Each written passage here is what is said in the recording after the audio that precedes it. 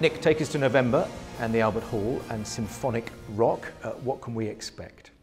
Every greatest rock tune you can ever probably list, if you can think of it that way. I mean, it's the most incredible night. We've been doing it for as long as I can remember, actually, now, and it's an amazing feeling for a classical orchestra, plus superb rhythm section, I mean, I have to say, and then Metro Voice is with us as well to add the oohs and ahs behind, as you'd expect. But 6,000 people in the Albert Hall, and they always amaze me, because I mean, there's not necessarily any words going on, but they kind of feel the rock feeling of being in a rock concert is so there. So for a classical orchestra to experience that as well, I mean, we absolutely love it. You know, it's you come out on a real high at the end of the night with having just played Bohemian Rhapsody and the Champions, and you know, we have the Champions from Queen and Stairway to Heaven, and I mean, some great classic, more modern classics as well, things like Fix You by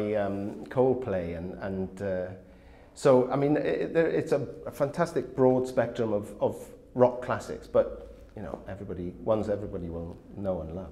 I mean, there are countless rock classics you could choose to give that approach to. Is it possible to identify what lends a rock classic to that kind of musical treatment?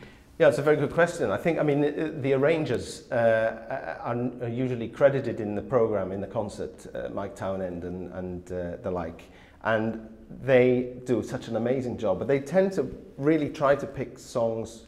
Meatloaf, for example. I mean, Meatloaf, it's the great thing about rock, I've always thought, it's you add trombone section to the bottom of a low guitar line and you get 10 times the force of a low guitar line, you know. So it lends itself really, really well to rock music, and I think that's been the success of it, that it sounds, it's got a classical element, which of course naturally comes from the orchestra, but when you add it with a rhythm section and double up, and you've got all of these forces, and you've got 60 to 80 people on stage, 6,000 in the audience, all buzzing, and whether you're playing a new Adele song or whether you're playing, you know, Led Zeppelin or whatever it is, the atmosphere is just incredible. I mean, we've had the same effect that Adele had, with everybody turning their phones on. You know, we're playing Someone Like You. I mean, it makes you feel a bit like a rock star yourself, which of course we are far from.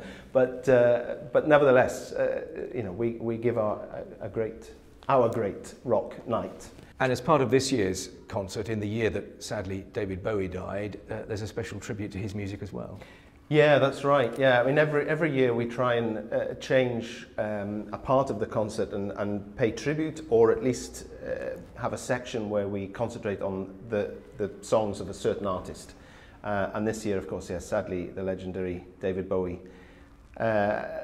fantastic musician and writer, and I'm sure the arrangers are very gnawing at the bit to get his work, and I'm sure it's going to be a fantastic addition to the concert.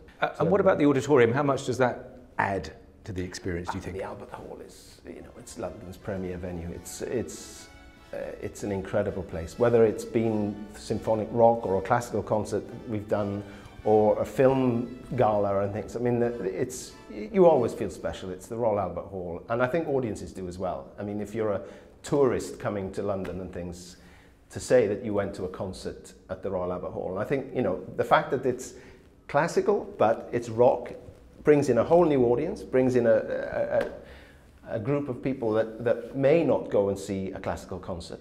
And therefore they get the chance to experience the Albert Hall, plus the symphony sound, plus this rhythm section and all the lighting and everything that goes with it. It's a real spectacle. I mean, it really is an extraordinary night.